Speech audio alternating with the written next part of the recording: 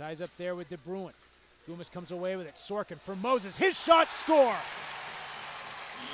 And here's Goomis circling through center and generating speed back into the zone. Goomis back for Moses. Over to the right boards for Sorkin. Now it's Goomis with it, goal line right. Back to the point, Van Riemsdyk. Down low for Moses, he scores! It's a power play goal for Stevie Moses, his second of the game. And the Wildcats lead 4-1 with 14:10 to go in the second. Sorkin to the left corner after it. Sorkin going back behind the net, tried to walk it to the front, but was broken up. Moses is able to get it, though, in the left corner. Moses out of the corner with it. Moses between the circles. Moses a shot, and he scores. There's the hat trick, Stevie Moses. It's 6-1 with 7:16 to go here in the second period.